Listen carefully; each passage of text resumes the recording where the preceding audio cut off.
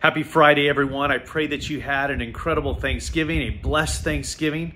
We finished an incredible week with LCC as we spent time earlier on this week with our Lutheran educators on the West Coast.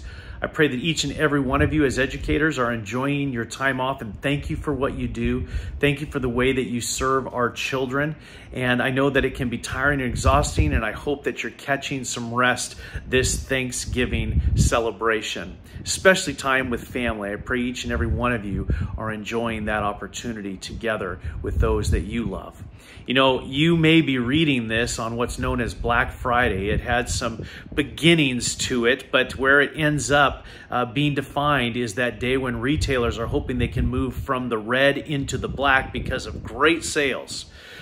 Well, you know, it's kind of an interesting parallel to what we actually get to celebrate every day, not just on something called Black Friday.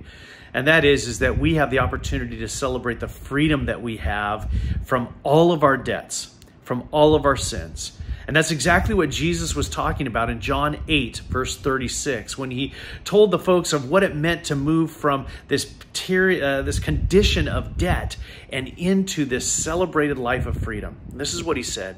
He said, "If the Son sets you free, then you are free, free indeed." And I pray that you are celebrating that freedom, not just today, but every day. And I do hope you get a few good sale prices in there too. Let's go to God and pray as we thank him for all the many great things that he has done, the great things that he is doing today, and the things that are still to come. Let's pray. Lord Jesus, we give you great thanks for all of your goodness and all of your faithfulness to us. We thank you that you have paid our debt by sending your Son, Jesus. And as we have trusted and believed in him, our sins have been forgiven, the debt has been paid, and we are free, free indeed. We thank you and live as your forgiven and free people this weekend. Bless us now in Jesus' name. Amen.